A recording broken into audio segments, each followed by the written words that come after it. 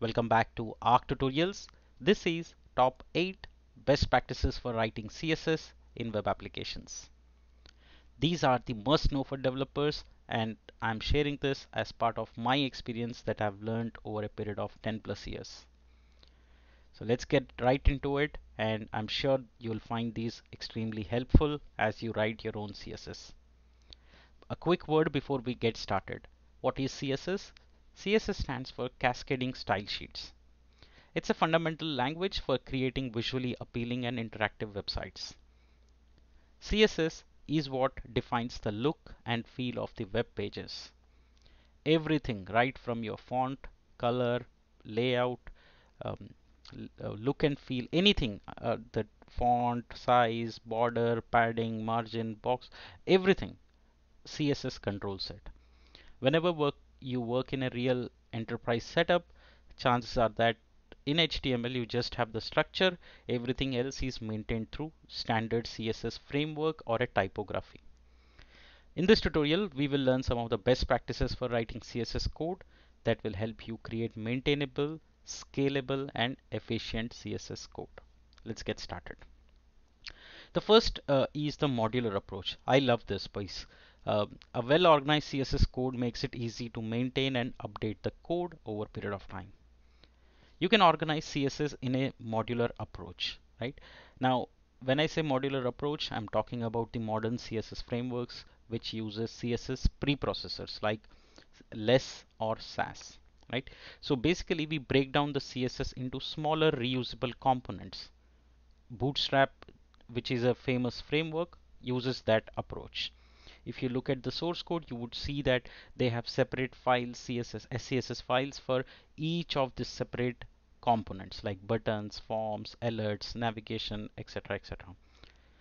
When you are designing your own CSS for your applications, make sure that you take out that code, put it in a separate file. That way it's small, it's reusable, it's easy to maintain. This approach will help you make it more scalable and make it more reusable. Changing any CSS will not be a big task when you use modular approach. Any small change, you don't have to do deep dive into 10,000 lines of code. If you're working with components, you just have to go to that component CSS file, update it or modify it. The amount of time that it takes to update will be drastically reduced because you know exactly where to you're making change, and it will not have an overall impact on your website. So next time when you have a question or question mark in mind before writing CSS for your application, see if you can use modular approach and start implementing that in your projects.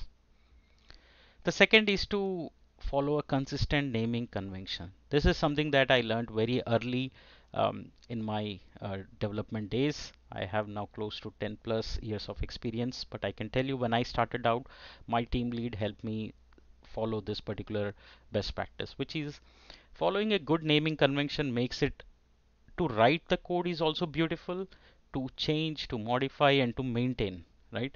So we every company has some kind of a coding standards. So I'm sure that naming convention will be one of them. When you follow something, follow it consistently. That's very important.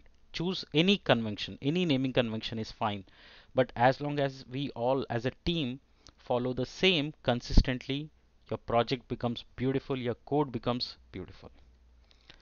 Use a CSS preprocessor. Now, with so many preprocessors that are available in the market, you should never write native CSS anymore.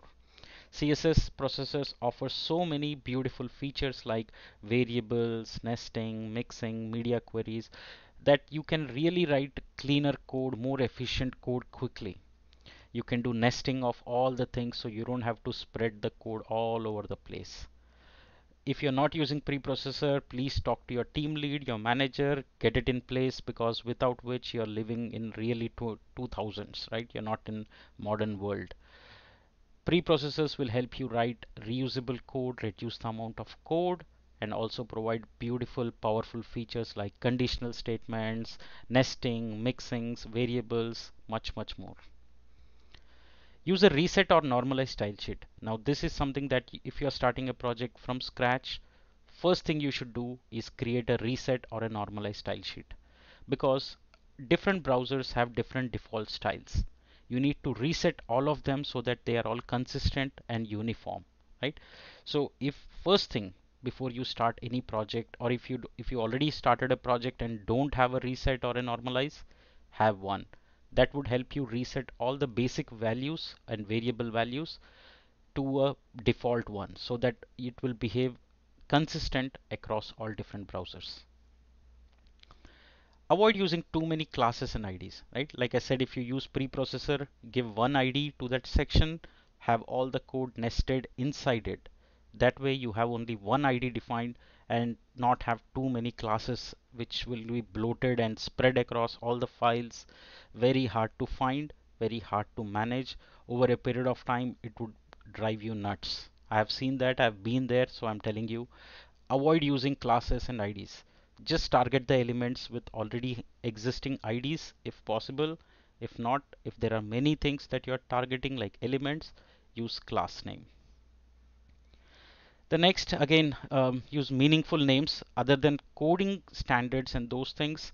You, as for writing CSS, the CSS names itself, right, should be more meaningful, should be more descriptive in its own way. Okay, instead of just reflecting, saying that first element or first block, I've seen code like that. So instead, use main content, header block, something like that, which is more meaningful. Okay, this is not part of the coding standards.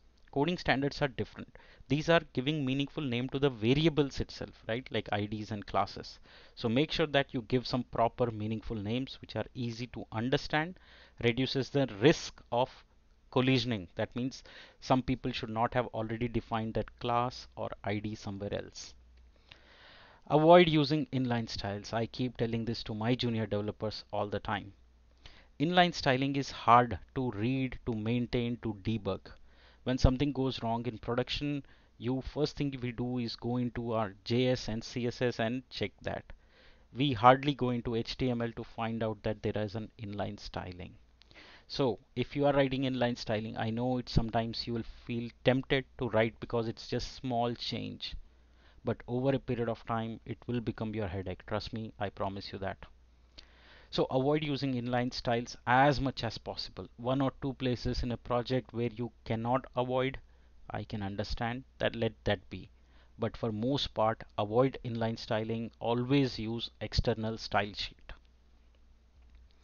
The last one, this is something that I keep telling everybody, and my tech lead used to tell me all the time when I started out. So use comments, right? Comments are a great way to document your CSS code, especially when you work with CSS preprocessors. Things can get little complicated in terms of the nesting or the conditional statements, etc. Again, you don't have to add comments for every single line of code. Only complex where you made a decision of certain way. If you click styling decisions, that's where you will add the comments. Thank you so much for joining in this episode. I hope you are learning from this series from my channel.